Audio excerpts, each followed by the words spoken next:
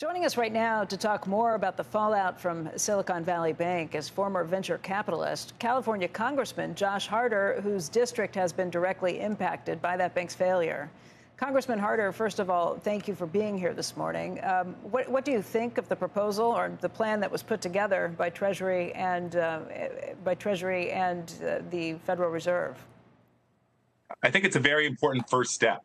When people hear the name Silicon Valley Bank, they think this is about the bank accounts of Mark Zuckerberg or Elon Musk. That's not who's affected by this at all. This is folks like the craft company Etsy, which pays its mom and pop merchants all across the country through Silicon Valley Bank. This is about farm workers in the agricultural and winemaking parts of my district that are paid through Silicon Valley Bank. And so I think the regulators made the right first step to make it very clear that depositors are going to be held innocent and 100% protected this morning, as well as an effort to make sure that what happened to Silicon Valley Bank doesn't spread to other adjacent banks this morning. Congressman, let me just walk through some of this. We were just talking to Roger Altman, and he laid out some of the bigger long-term concerns. This may have been the right move in the short term when there was no buyer to be found, no private buyer. However, what has essentially been done is guaranteeing the deposits of every bank out there basically forever. No one is going to think that any bank will be allowed to fail without the depositors at least being made whole.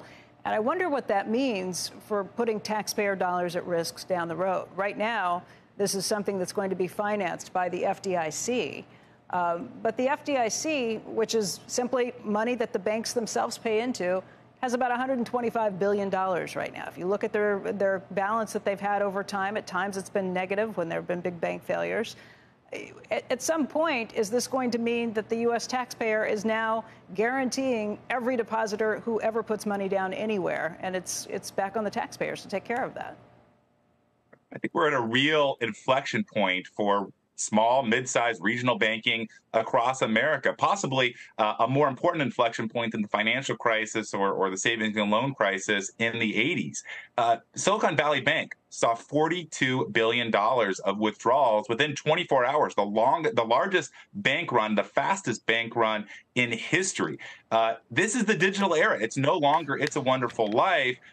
Confidence can disappear faster than a Snapchat message, and Right. we're going to need stronger reform to make sure that this doesn't happen faster across other banks. So what does that reform look like? What needs to happen? Because as we've been talking about here this morning, Barney Frank of Dodd-Frank himself was on the board of directors at Signature Bank, the other bank that was taken under over the weekend.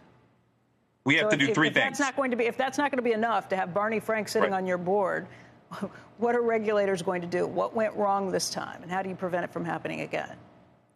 Three things. First, we have to monitor the situation very closely over the next 24 hours to prevent contagion, to make sure that we're protecting depositors. That is a continuation of the emergency measures that regulators have already made, and hopefully more won't be necessary. But if it is, I hope we hear from the president a strong commitment to doing whatever's necessary to make sure that this contagion doesn't spread. But second, we need an investigation of what happened at Silicon Valley Bank, making sure that we are looking at regulators that were asleep at the wheel, as well as the mistakes made by bank management. And third, we're going to need long-term reform. I think we need to change the insurance limits at these banks. It's clear that it doesn't reflect reality right now. As you said, this is now an implicit guarantee for a lot of uninsured deposits across the country.